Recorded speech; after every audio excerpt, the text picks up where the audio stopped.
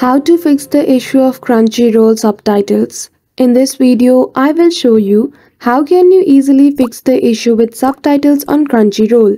So without any delay, let's get into it. For that, firstly you need to open Crunchyroll application and head towards profile. So go to the profile by clicking on account icon at the bottom right corner. After you click on it, you need to head towards my account. When you scroll below, you will see the option of show closed captions.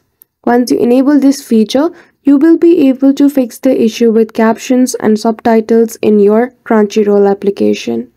If you go back and open any one of the series or video which you want to watch, there you can see now the subtitles is appearing. So that's it. That is how easily you can fix the issue with subtitles on Crunchyroll. So I hope you found this video helpful.